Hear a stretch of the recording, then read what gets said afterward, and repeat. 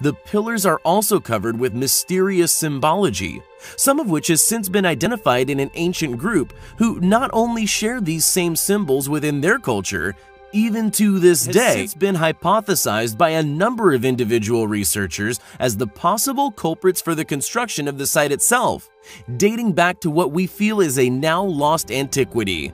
Göbekli Tepe has been academically dated as being at least 12,000 years old. Yes, it's human. So it's between 12,700 years old and 9,200 years old. Modern studies have discovered compelling links between the symbolism of the site and that of the symbolism still used within Aboriginal groups of Australia.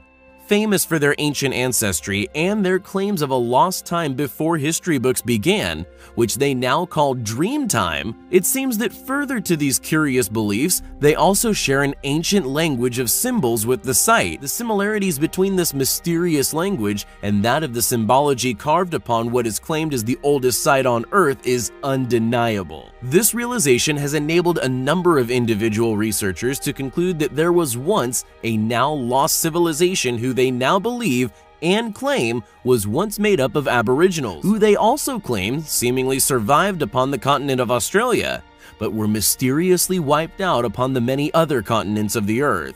Furthermore, it seems that there are a number of areas upon the site that mainstream sources would prefer stay covered up. The Turkish government recently visited the site and committed an act of criminal vandalism, filling a number of intriguing voids at the site with cement.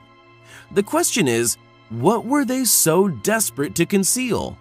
Could there possibly be compounding evidence at the site supporting the new and current hypothesis of the site once having Aboriginal origins?